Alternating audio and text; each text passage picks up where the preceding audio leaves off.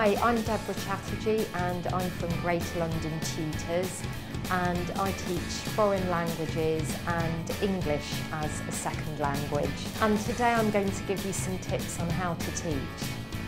I teach foreign languages and English as a second language, and having been a language student myself, I'm very aware of how important listening is.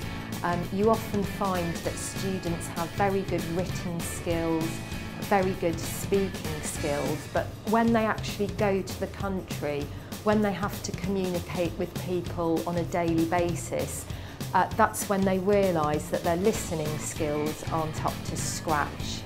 So for example, watching the news or listening to the radio or listening to people have a conversation on a bus, that's when you think, oh, maybe I don't know that language as well as I thought I knew.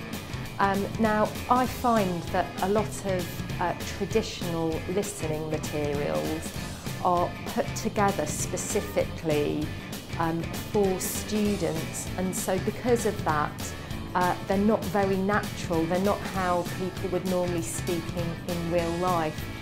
They tend to be quite slower. They tend to be actors who are reading out a conversation.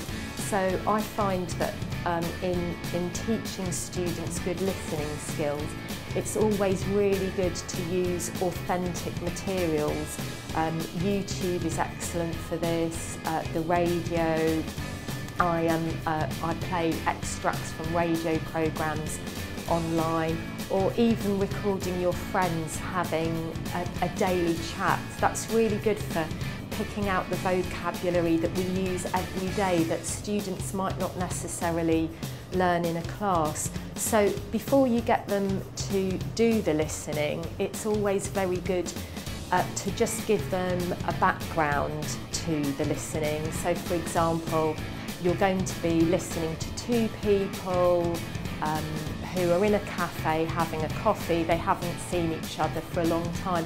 So that way the student can visualise where the two people are. It might also be good to give them a clue as to whether they're happy, annoyed, frustrated. Obviously this depends on the level. I'd probably do that with beginners. And maybe teach them a few of the words that come up, words that you know they won't know, so very difficult words. And I find that with this background,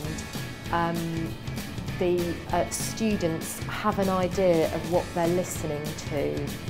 And then it's also good to repeat the listening, maybe give them some questions so they can listen out for specific answers. But my top tip would to really use authentic materials and to also make it interesting, you know, interesting subjects that are relevant to the students' lives, and obviously play it more than once as well. And so these are my tips on to how to teach listening.